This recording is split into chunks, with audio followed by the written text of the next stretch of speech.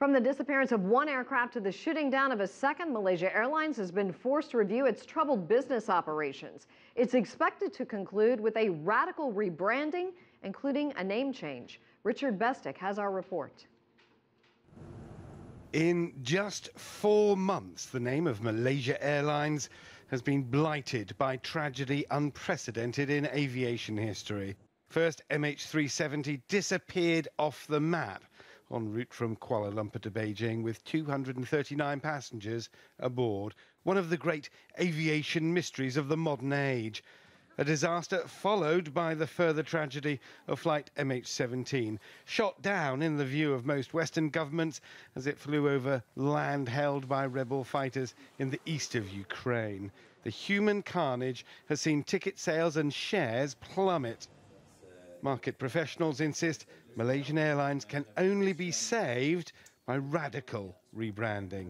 The reality out there in the marketplace is not only should they absolutely must. Indeed, if they don't, they'll be dead as a business. Changes are already underway. The call signs for MH370 and MH17 both abandoned by the airline. But there remain questions about the safety of the route taken by the ill-fated flight MH17 directly over a conflict zone. What Malaysia should be doing is becoming the pioneers, the flag wavers, the champions of this big issue, which clearly is an emerging one, and champion it themselves. Despite the human tragedy, Malaysia Airlines commercial director says the company will survive.